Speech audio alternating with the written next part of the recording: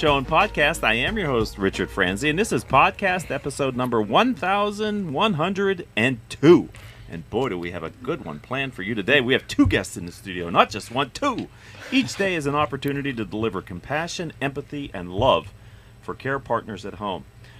Rodney Burris and Randy Platt, two healthcare leaders, turned their personal stories of caregiving and love into a companion home care company.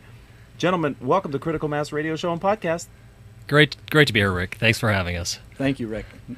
Why don't we start with Randy? Tell me a little bit about your path to this firm. A little bit about your background, and Rodney will pick you up and ask the same thing. Okay, so kick us off. Thanks, Rick. It's a long story, but I'll make it brief. Okay. Over 30 years in healthcare, working in both the acute care hospital side and also the post-acute care side.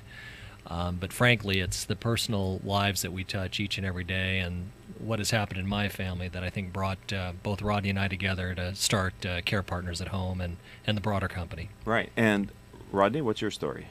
So I have half of Randy at 15 years of healthcare experience, from a temp medical records clerk to regional roles to executive and board roles to ownership. But really, my purpose started as a patient. I consider myself a professional patient, and I've been What blessed. do you mean by that?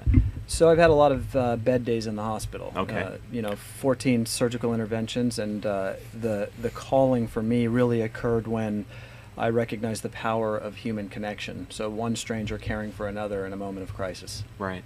So we're going to talk about the business model, but before we do that, did you guys come to this idea together? Did you come to it independently and then you came together? How did that happen? Actually, it came as an independent thought process and a brain trust for actually Rodney. And I was in the process of moving into another career path as a leader.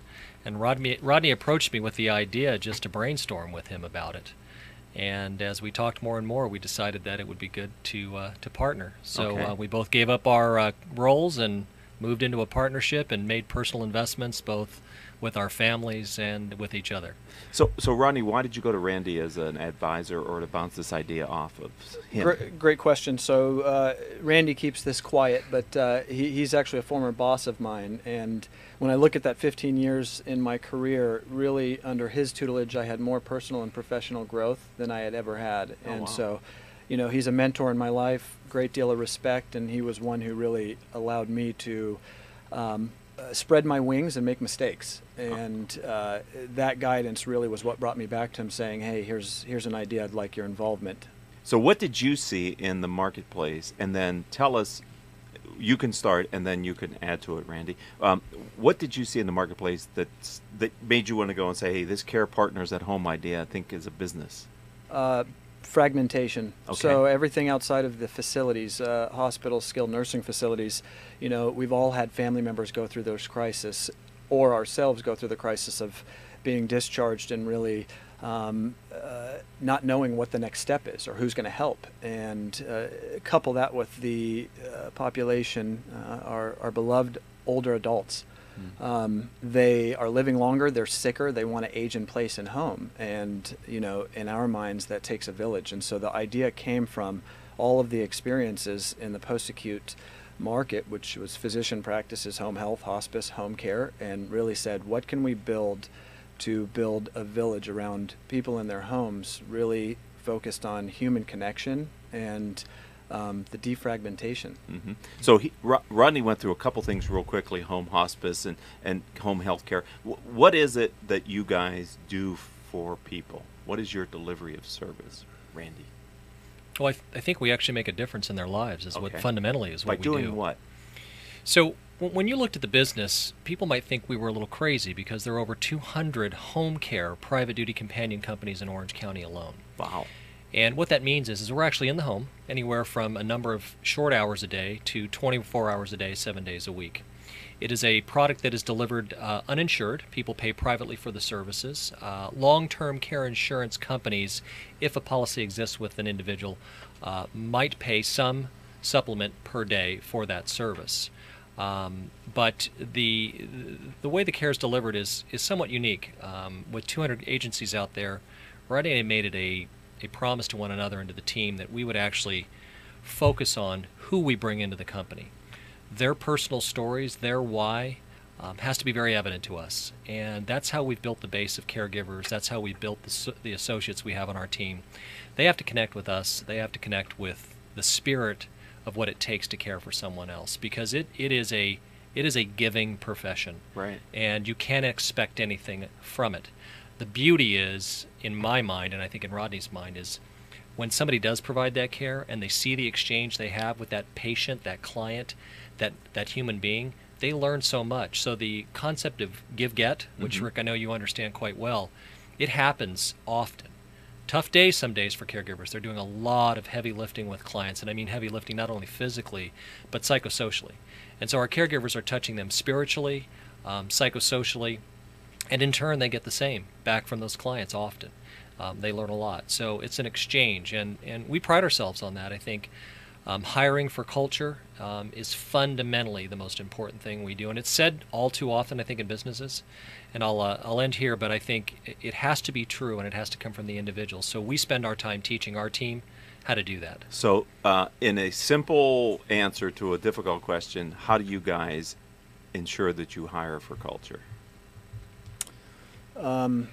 It's about finding their purpose and their calling. I mean, do you ask them that? In a number of different ways. Okay. A lot of times it's drawn out. I'll tell you real quick an experience we had earlier. A new Please. personal attendant came in, was there for orientation, had already passed our extensive screening and background, and she felt compelled to tell Randy and I her personal story just after watching our videos. And her personal story was that of losing a son at a young age, and then almost losing a daughter.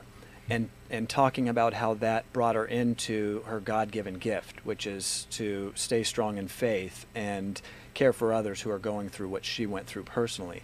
To us, that's the type of powerful story that you realize this is somebody who's capable of having that love, empathy, and compassion going in and taking care of someone else who's going through something else, or a loved one who's watching one of their loved ones go through something else. Right. Before we came on the show, Rodney and I, we were talking the responsibility that you guys have in putting people in people's homes is a very serious responsibility, right? It is. And so we just want to get that out. The other thing is, I noticed that on your website you talked about the videos, and you very much put your mission, vision, and values out front of the company. And are you finding that is helping to in that Lee's example, it certainly did. But are you finding by being that forward with your views that it's bringing people to you that might be able to be hired into the culture more easily?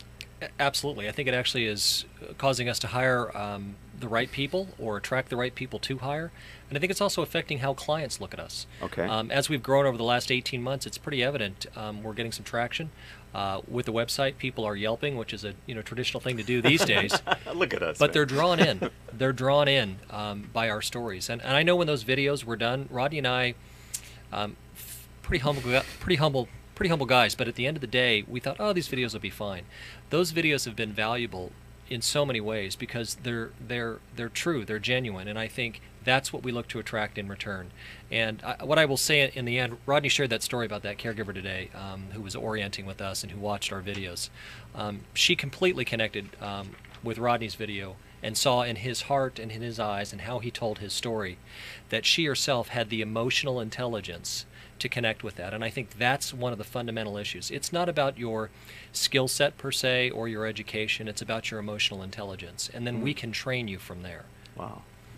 And do you want to add anything to that, Rodney? That was really eloquent. You don't have to, but that's the presence that Randy brings. Right, yeah, you kind of get caught up in it. Yeah, the only thing I would say is you asked the question of are we finding success in being blunt? I don't feel that it's blunt in asking somebody for personal stories because we seem to create an environment that feels safe, and they just are compelled to share, sometimes during the interview, sometimes during orientation, sometimes in a group setting where you've got a lot of tears. That's the epitome in my mind and Randy's mind of Simon Sinek, start with the why, right? Yes, right. We've created a vision, and people are drawn and attracted to that, and they're connecting with the values because they're living them. Right, and this isn't just an academic conversation. In the 16 months that you've been in business, how much have you scaled your firm? So our firm scaled from tremendously. We have over 220 associates in the company. We started with 3 basically after we wrote the articles of incorporation in June of 16. We went from, and we're proud to say this is a private company. We billed $3,000 of revenue in 2016. We billed over $1.3 million in our small little company in 2017, and we'll probably exceed 600% growth in 2018. Wow. So a lot of work goes into that. And we've diversified, and while we don't want to get off on a tangent, we're an integrated health delivery system. And what that means is we started with home care, yes, but we also help people find board and cares and assisted livings through our placement division for senior living placement. We do independent case management, which helps families navigate the complexities of healthcare by going with them to doctor's appointments, coordinating care, coordinating complex issues around discharges. And the most frequent, recent thing we did is innovatively we acquired a company and merged into our organization, Global Transitional Care Medical Group, which is the only one of its kind certified by Medicare in transitional specialty medicine. And we take patients from their homes, from the hospital at an acute stay, the most complex patients, and take them home, and our nurse practitioners stay with them for 30 days, helping them recover and helping them not readmit to the hospital, because patients really don't want to end up back there. Right. So that really is the continuum of what Care Partners And all too is. often they do, right? Absolutely. If they're not watched at home, they don't care for themselves properly, they're right back in the hospital in acute care again. And fundamentally, they are. The issue is their own compliance, right? And Right. we can point the fingers at the 3 of us sitting around the table. Yeah, let's. But yeah, let's do that for a moment. I know what I don't do well. Doesn't mean I always remember that. Right. And I think when you're unhealthy, when you're trying to recover, when you have dynamics in your family or your own psychosocial issues, all of those prevent you from healing. And all of those prevent you from remembering who you are as a person. The spirituality, and I don't mean religion, I mean the spirit of who you are, is really where Rodney and I have come from. Wow. And that is a fundamental premise of providing medical care and support. So we're going a little bit long in this segment, Yep. but I can't let this go, because my sense is these other lines of business that you have gone into feel like, to me, they were market-led. They were you guys watching clients, seeing a need, and then figuring out if you could help in that area. Is that fair? I mean, is that what you saw? Yes. Rodney? You know, when going back to the original story of when I presented this to Randy, the continuum had everything under the sun. It almost looked like we wanted to take over the world. That wasn't what it was meant to be. It was meant to establish a culture within a company, Okay. and have a number of service offerings that we can offer where we can trust that everybody's working together towards patient-centered care. No provider is working against each other, which you often see with the competition today. Right. So we feel very blessed with how we were led to these other opportunities, and it was with purpose, and we're comfortable with the 4 that we have, and we don't see ourselves going beyond there, because we want to do a few things really well. And that continuum gives us physicians, nurses, social workers, caregivers, CNAs, HHAs. It gives you a plethora of medical, clinical, and non-medical providers to wrap around patients in their homes. Wow. Which has allowed us to actually pivot in the 18 months we've been operating. And I think pivoting and being at or ahead of the curve is really where Rodney and I, from our expertise perspective, wanted to incorporate all of that in the business model, recognizing we need to be self-aware of what's out there from a competitive standpoint, but how we would also use that to differentiate us. Okay, we're going to take a stop here on Critical Mass Radio Show. I really am enjoying this conversation. When we come back, I'd like to talk about the future, a few minutes living in the future. I know you guys are all running at a breakneck pace up to this point, but I think it's going to be accelerating for you, so I want to get into that. So don't go anywhere, ladies and gentlemen. We'll be back with these 2 after this word from me. It's Radio Show and Podcast. I am your host, Richard Franzi. Let me tell you, this is interview, hold on a second. This is interview number 1,415. This is podcast 1,102, but we've done over 1,400 interviews with great guests like these 2 gentlemen. Our show can be found on iHeartRadio, iTunes, Stitcher, Spreaker, hundreds of former guests' websites whose CEO has been on the program. Since we started in 2009, we've reached several 100,000 listeners through our live stream here on octalkradio.net, our podcasts on all those platforms, YouTube, Facebook, and the other platforms that we use. Simply type in Critical Mass Radio Show into your favorite podcasting platform, and you'll get our weekly interviews with these great guests like Randy and Rodney. I said before the break I wanted you to talk to me about the future of the firm. Just give me a sense for where you see the firm going. And Randy, if I could, maybe we'll start with you. So the industry in healthcare is pretty volatile. You're seeing several strategies around large health systems, large insurance payers, health insurance payers, trying to cope with the changes of the Affordable Care Act and how Medicare is reimbursing.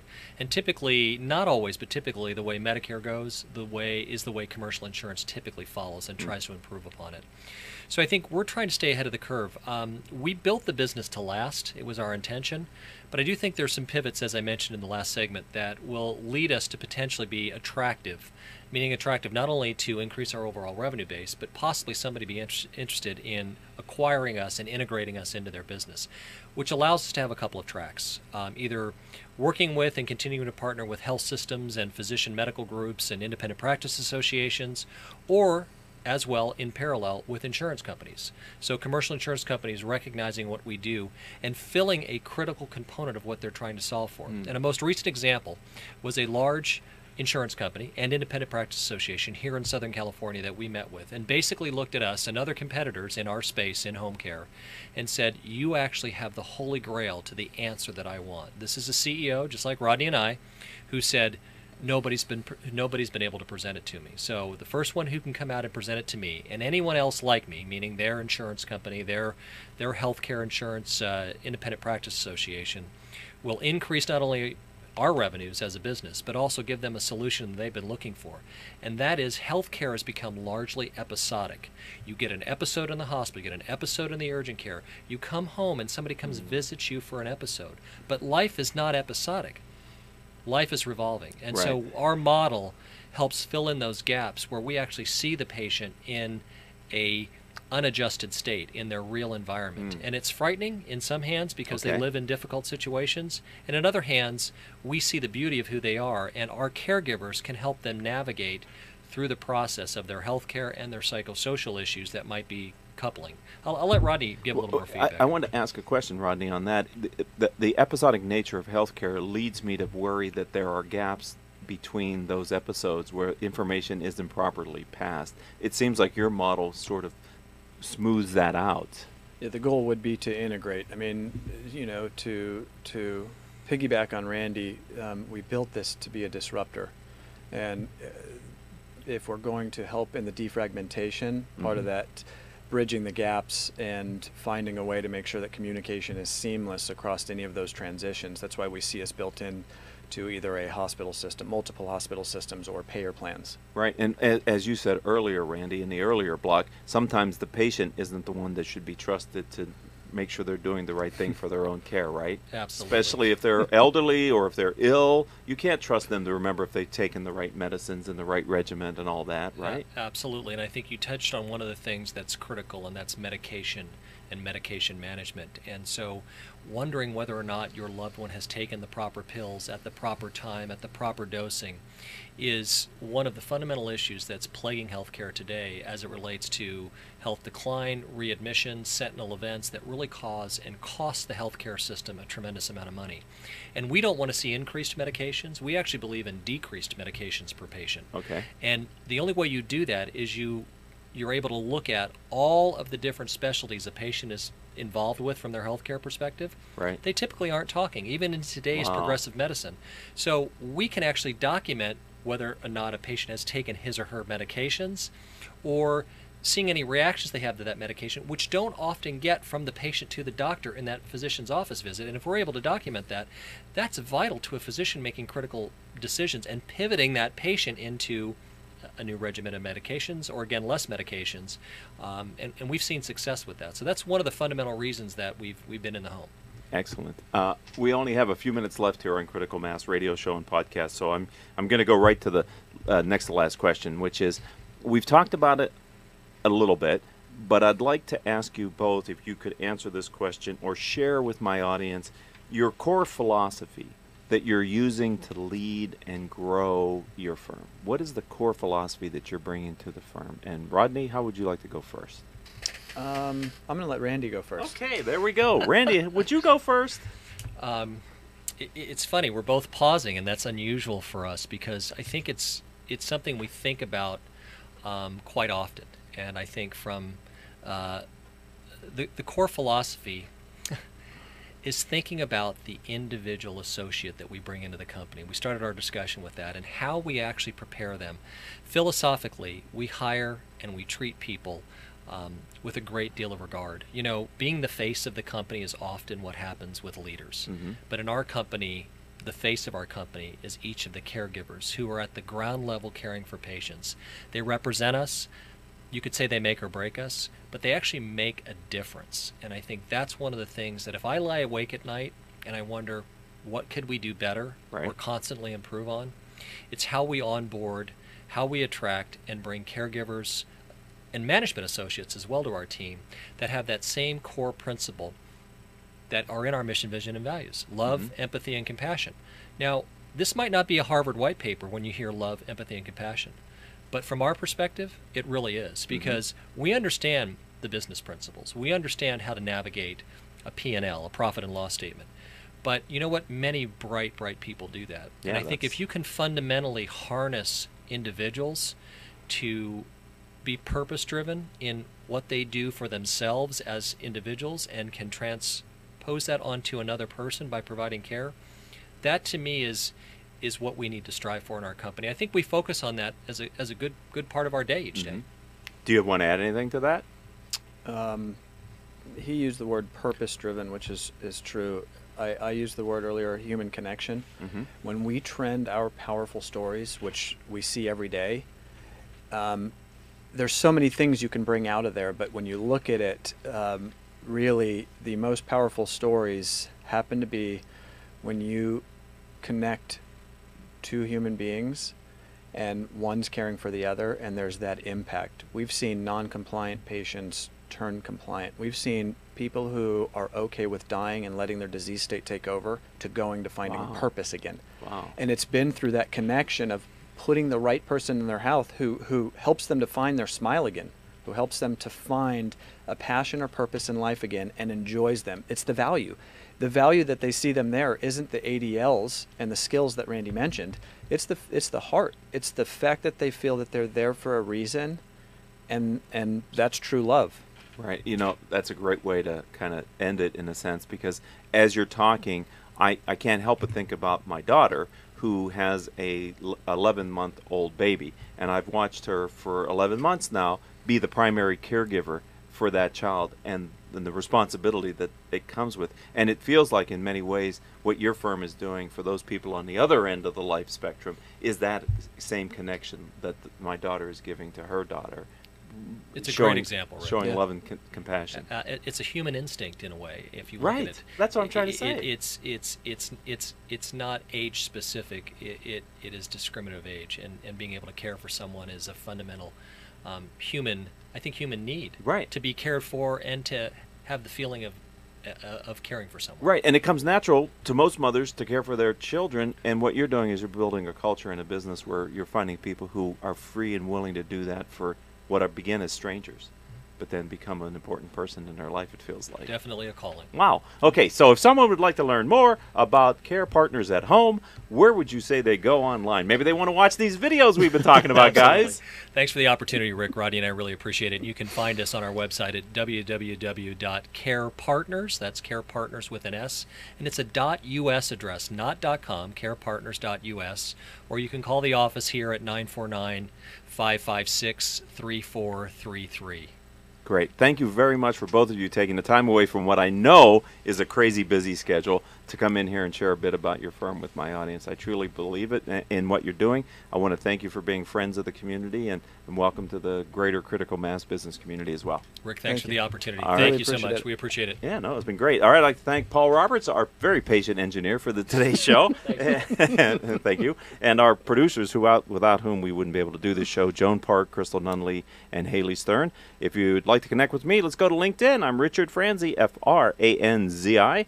By the way, my latest book, Killing Cats Leads to Rats, Mitigating the Unintended Consequences of Business Decisions, is now available on Amazon and Barnes & Noble and other great booksellers in both a soft copy as well as a paperback. And soon we're going to have an Audible version available for you as well. Until our next show, I hope all of your business decisions will move your company in a positive direction.